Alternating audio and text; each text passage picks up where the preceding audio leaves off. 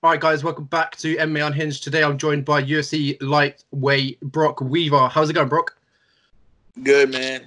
Got home, resting, getting ready for strength and conditioning later on. You just get back from training? Yeah, about an hour ago. Yeah, how was training? Hard, man. Are the coaches pushing you at ATT? Yeah, man. They're on me, and it was really pushing. It's just the partners, the high level partners, and just the variety of them, just different looks, man. At the highest level, you might have a boxer, might be going against some Muay Thai guy, you might be going against a kickboxer, or Brazilian Jiu-Jitsu artist, or a real high-level collegiate wrestler, and then you got guys that are mixing it up real good, like, probably the hardest guy I went with so far is Renato Moicano, and he's a killer. He's probably like hands down one of the best all-around guys in the gym. So mixing it up with him is it's brutal, but I already feel myself getting better. So if I'm correct, you moved to ATT after your last fight versus Roosevelt Roberts? Yes. Yeah. What's the transition like? How's it been? Like, are the coaches much better than you was in the camp before? The coaching, I had some pretty good coaches at home. Yeah. So I wouldn't say that the coaches are better, but you got different looks as coaches. That's always good to always keep your mind open and learn something new. Sometimes you can get burnt out learning the same thing with the coaches. But like I said, the biggest thing about ATT is the variety of partners that are showing up every day that are extremely high level. Back home, I probably had 2 to 3 guys that were pushing me. Here, you got 15 to 18 to, on a good day, 20 guys that are all pushing you in all different levels of MMA. If I'm correct, before you went to ATT, did you do a little bit with Jason Knight while leading up to your BKFC debut? Yeah. Me and Jason's been training together for on and off for a long time. He lives right there at the Mississippi line, and I'm right there in Mobile, so it ain't nothing but an hour 15 drive for either or for me to go to him to come to us, and um, yeah, me and the kid been mixing it up since we were kids. So What was it like learning from basically a UFC vet? He's had a lot of fights in the UFC. So what was it like to learn some some techniques or some little tips and tricks from Jason Knight? um, me and Jason don't really learn anything from each other. We just pretty much spar and beat Just each go at other each up. other. Yeah, Yeah.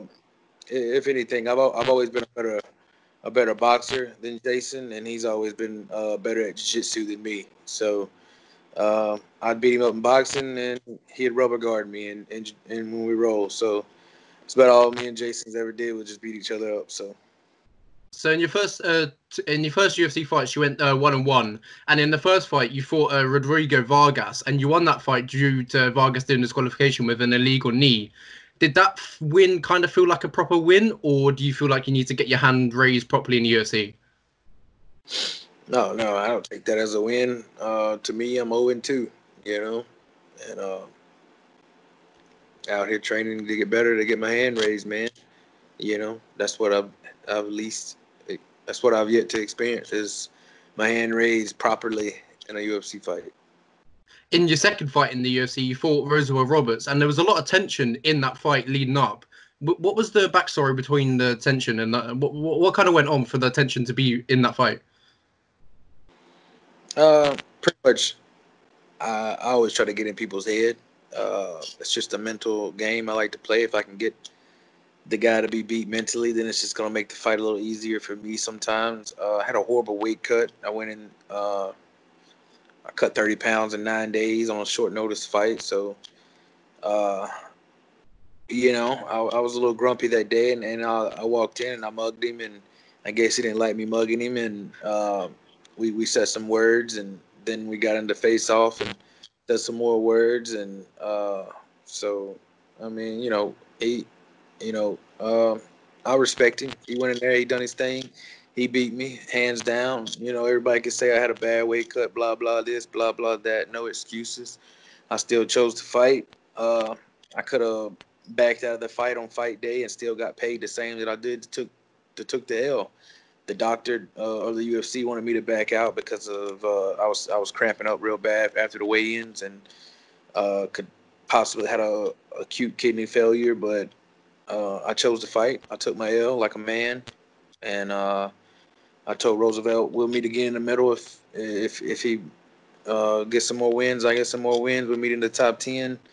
We'll meet again in the middle. If not, oh well. He won. If it's the only time we ever fought, he won. No excuse. So you fought Rodrigo Vargas and Roosevelt Roberts in your first 2 UFC fights. When is the third one going to come? When you're looking to get back into the octagon? Right now I'm training and getting better, getting my weight down, make the weight cut a little easier. Got a nutritionist, I'm strength conditioning with Phil DeRue. So I'm thinking end of August, September. Yeah, is there any particular opponent you would like in your next fight? No, it could be whoever. I just need to get a W. It don't really matter who. Just anyone who comes your way or whoever the UFC offers you. Well, never mind. I've had somebody call me out a couple of times, and then he fought one of my new teammates, the other night. Khama Worthy. He's been calling me out for since the Contender. So I've been trying to tell my manager I wanted that fight, and I guess he wasn't interested in it. But maybe now, since Khama's be one of our guys from my manager team, and he looked pretty good. He looked sharp. So yeah, I would like to fight Khama Worthy. Yeah, Khama Worthy's had 2 UFC fights like yourself, and he's beat Devontae Smith, and he just, as you mentioned there, he beat your teammate Luis Pena, and he's beat 2 good guys in both of them fights. He's been underdog. So how would you see that fight going? Do you reckon you were going there? Maybe do you reckon you would be underdog or he would be underdog? I would be the underdog now because I'm 0-2. My hype's gone. I haven't showed up since the Contender, so of course I would be an underdog. But I've always fought better when I'm underdog. When all the pressure's on me, I've always, I got my UFC contract, and I think I got comfortable. And it was not a time to get comfortable. Now I'm uncomfortable. I only got 2 fights left, maybe one good one, and to get another contract. So all the pressure's on me. I want a hard opponent. I want to feel scared, nervous, and like this is my last fight ever, So I saw in your Instagram that you put up that you were getting ready for fight camp, like you were training to get ready in shape. Has the UFC offered you an opponent or given you a date for when you could possibly return, or are you just getting ready, getting your weight down, staying ready, make sure might get a short notice fight? They told me to let them know when I'm ready. Are you ready? Not right now. No, how? 2 more weeks. 2 more weeks. Give me about 2 more weeks, and then I'll be in fight ready. But right now, I'm still getting my weight down, and I'm still getting the adjusted to the training down here. My body's real sore, and as soon as I get some of these kinks out and rust out, I say another week or 2, get used to the strength conditioning program. I'll only be in my 4th session to starting tonight. So, and yeah, about 2 more weeks, I should be adjusted to everything, and then I should be hunting a fight. Like I said, end of August, beginning of September. Is this strength and conditioning program helping you to get more physically fit? It's run by Phil DeRue, which is Dustin Poirier and Amanda and plenty of other top ranked fighters, truth conditioning coach for years. I don't care about looking however I look. I'm pretty sure I'll look better, but it's definitely just make me stronger, faster, and get my motor skills better. More agile. It's something I've been missing my whole career. I've always really been running my own strength conditioning and stuff, and I've always beat people, I think, with heart and cardio. So to add somebody else pushing me and to be side by side with other fighters like Mike Davis pushing me and stuff, I think it'll bring a whole new game out in the next fight. Just and I'm excited. After 3 sessions, I already feel stronger, faster, and more of an athlete. So give me 10 to 15 to 20 sessions. I'll probably be a whole new animal, man. You know. So there was a photo that you shared on Instagram a while back, and people talked and speculated that you were doing something with dogfighting. Is there anything like you want to address on this? Yeah, I'm definitely not a dog fighter. Because there was the picture of it, it was a dog, and I think people thought it was kind of hurt, maybe bleeding a bit, and people thought you were dogfighting. Yeah, my friend let me keep his dog while him and his girlfriend were going through some problems, and he had a pit bull, and I have two bulldog brothers, and I was letting them in the fence. I was letting him live in the fence with my dog, so I know where to put his dog.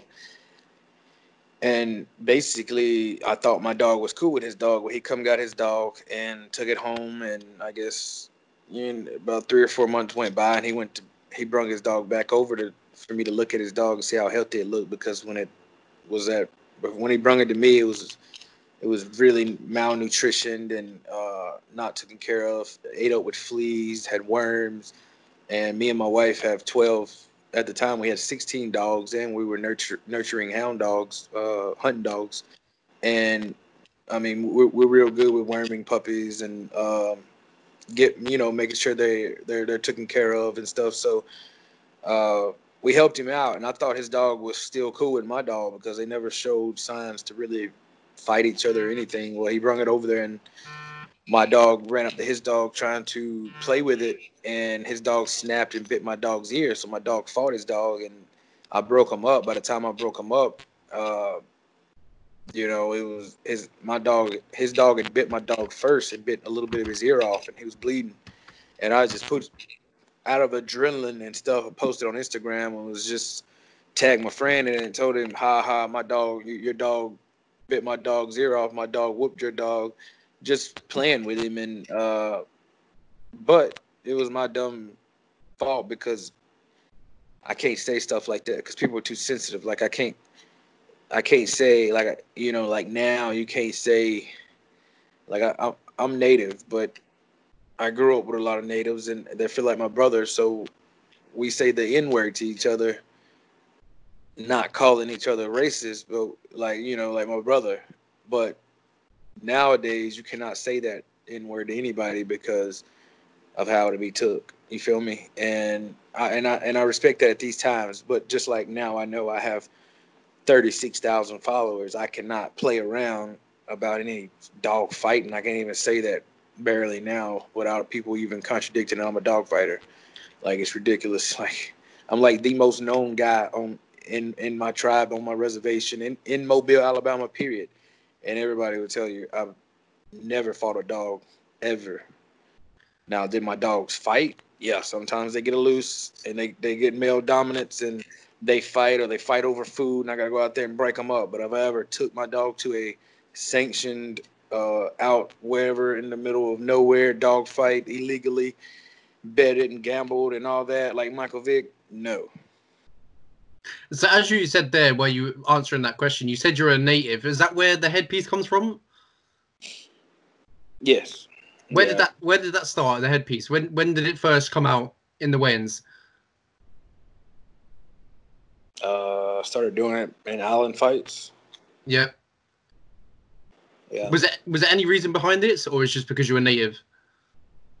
Yeah, to recognize Native Americans. There's a lot of people out there that don't even believe that we're still alive. I mean, it's kind of crazy. So to get Native American recognition every fight.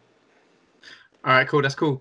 So we'll move on to the next question. So when you were leading up to a UFC debut against Vargas, how did you feel? Did it feel kind of surreal, and did it actually kind of sink in that you were making your UFC debut?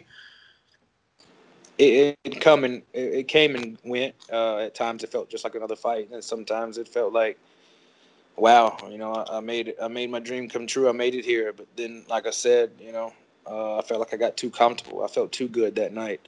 Felt like, I'm just supposed to win. It's just not supposed. It's just meant to be, but it's not, and I cannot think like that. I gotta get out there, and I gotta show that I should be in the UFC, man. And I know I should. I train with high level people. I win rounds against them. I'm one of the best in the world, man. I just got to get my mind right. I got to get in there, and I got to show the world again that I believe that I belong here. You know, so it's just what I got to do, man. So in your MMA career, you've bounced around from 170 and 155, and you've missed weight a couple of times. And in your last fight, you missed weight against Roberts. Is in your next fight, is it going to be 170 or 155? You're going to stay at 155, or are you going to go up? I told my manager I didn't care. You know, whatever they can find me at any time. If they want me to fight at 55, give me some time to make it. If it's late notice at 170 and I'm ready and I'm in shape, I'll take it. You know, as long as I got 5 weeks to make 55, I can make it. Is it a hard cut to get down to 155? It is. If I'm not dieting and staying in shape, you know, which was I had been doing for a while, but I had stopped during the quarantine, and I was trying a new diet and a fats diet, no carb diet, and it wasn't working out. I was eating too much rice, so I was walking around heavy, and then I got the call to take the fight. I told my management I would make weight, and when I got there, I probably would have made weight if the saunas wouldn't have been closed, but Vegas had all the saunas closed, and we had to use portable sauna, and my body was already done sweating by the time I could really get hot enough to really start sweating good in that thing. So we kind of recapped this earlier. We talked about when you moved camps after your last fight, you moved to ATT. And ATT is probably known as probably one of the best gyms in America, and if not in the world. How does it kind of feel to be trained by like really, really high level coaches? It feels great, man. You know, I'm living here in a room with King Mo. He shares knowledge daily with me, and he pushes me in training, and all the other coaches, man. Mako, the wrestling coach, is real cool, and Steve Bruno's a real good striking coach, and like I said, man, the partners. So it's on, you know. And just the other day, I was grappling around with Masvidal, so it was you know, it is unreal to be training and pushing myself with these guys, and but I also gotta believe you can't be a fanboy. I gotta know that I should be here. You know, people should be thinking that too with me, and one day it will be. So Masvidal just took a short notice fight against Usman on 6 days' notice, and you just said there you were grappling with Masvidal. How do you see this fight going on the weekend? Do you see Masvidal bringing the belt back to ATT? Yeah, I do. I think he's ready. Since I've been here, I've been seeing him wrestling with a lot of high-level wrestlers. I wrestled with him, when was it? Last Wednesday or Thursday. He felt real strong, real fast. I think we went 3 to 5 rounds in the cage, mixing in with me and Mike Davis, and he was barely tired at all. He could have went more, I thought. So I think he's in great shape. Usman's definitely gonna try to wrestle with him. Masvidal will probably get took down, but I think he'll get up, and that's the key, to keep getting up and get Usman tired from taking him down and outbox him and catch him with a big counter, you know, a big kick. I think he could put Usman away in 3. Is that your prediction? He's going to put Jorge's going to put out Usman in 3? Yeah, I think so. Yeah. All right, so we'll move on. So, is there anything you're going to change for this camp that you didn't have last camp? We mentioned that your strength and conditioning, that's your 4th time doing strength and conditioning, but is there anything else other than strength and conditioning that you're going to change for this camp? Yes, I have a professional nutritionist. The fight nutritionist. She actually did Charles Rose's last weight cut too. Cooked his meals. She's actually starting with me today. She's cooking my meals for the weeks and all the way up to the fight. So that takes a big hectic off me when I'm a big 55er. I've always cut, and me and my wife always is getting my weight cuts, and to have a professional nutritionist do all the work and me just eat my way to the scale, I've never did. So I think that'll be a big game changer too. So we'll round it off with this last one question. As you said earlier that you wanted Khama Worthy next, is there any words you want to say to Khama Worthy before we end the interview? Yo, Khama, I've been accepting your fight challenge, but I'm really interested now. You look good the other night. Let's get in there. Let's bang it out. Let's get a 50K and give me my first win in the UFC. Well, thank you very much, Brok Weaver, for your time, and hopefully in your next fight we see you get a W. Thank you very much. Yep.